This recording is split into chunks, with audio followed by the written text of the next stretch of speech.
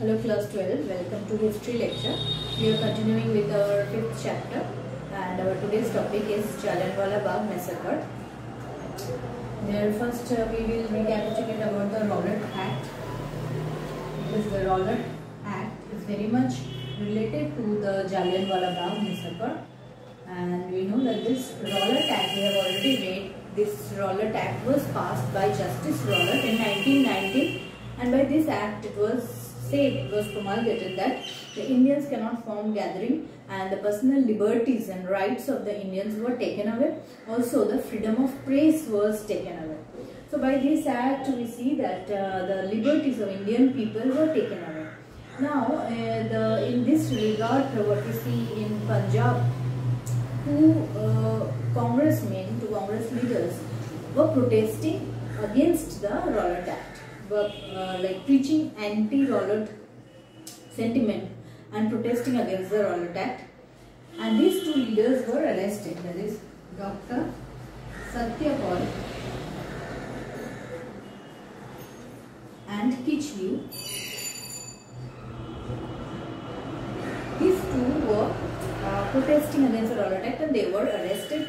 Now after their arrest, we see that huge protests started in all over India, but especially in Punjab. All over India there was a protest against the Rowlatt Act, but especially in Punjab we see that a huge protest broke out. Now in this situation, what we see is that the Jalianwalla Bagh incident took place. We see what was the incident.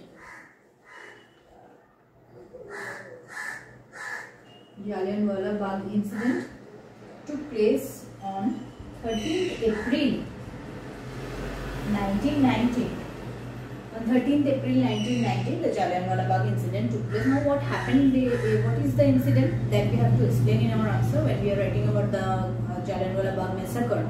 The incident is that on this date, that is on 13th of April, almost 10,000 innocent people, 10,000 unarmed people gathered in the Jalianwalla Bagh. Jalianwalla Bagh is a garden in Amritsar, and there we see it was an unused garden. So all the sides of the garden, there are tall buildings and all sides are blocked. Only on one side there was a opening, narrow lanes are there through which people can enter the garden. So this was an enclosed garden, and there we see people gathered. So some people were protesting against the arrest of Dr. Satyapal and Kichlew on this day. And also we see innocent people like women and children were also there, because at that time Baisakhi festival was going on. So they met in the Jalianwalla Bagh or the garden. There we see, as this gathering was not allowed by the Rowlatt Act, so General Brigadier Dyer ordered his troops to open fire at the people who are gathering in Jalianwalla Bagh without any warning.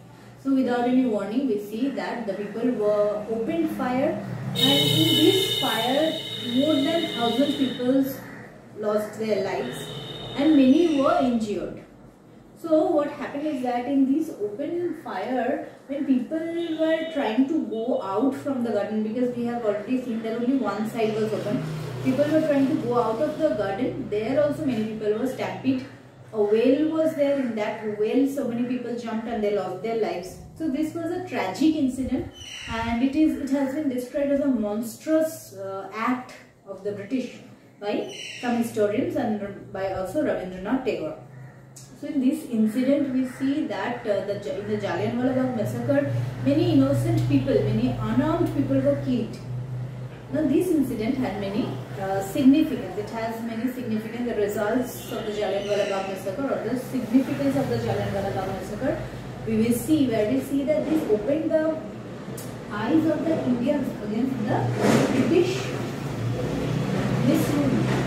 torture or oppression. This British oppression became clear to all over India. Not only in India, we see that it became an international issue, that unarmed innocent people were killed. So all over the world it became an issue. The British oppression over the Indians came to be known to all. Moreover, we see that more and more people started participating in the freedom struggle from this time.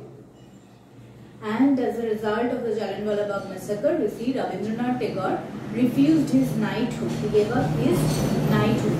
And Mahatma Gandhi also refused his Kaiser-e-Hind title, which was awarded to him. So what we see is that during this time, this incident is very important, Jallianwalla Bagh, because it opened the eyes of the Indian people, and more people were inspired and encouraged to take part in freedom struggle against the British rule. And the British operation became so open and it came to be known to the entire world. Apart from these, we see another important result or significance of the Jallianwalla Bagh massacre is the beginning of the non-cooperation movement.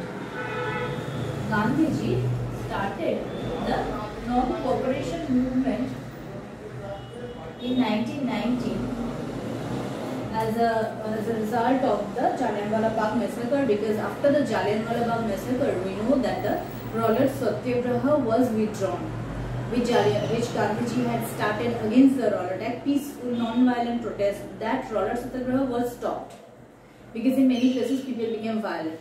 And for that matter, we see the British were also taking repressive measure which was leading to loss of life of the people.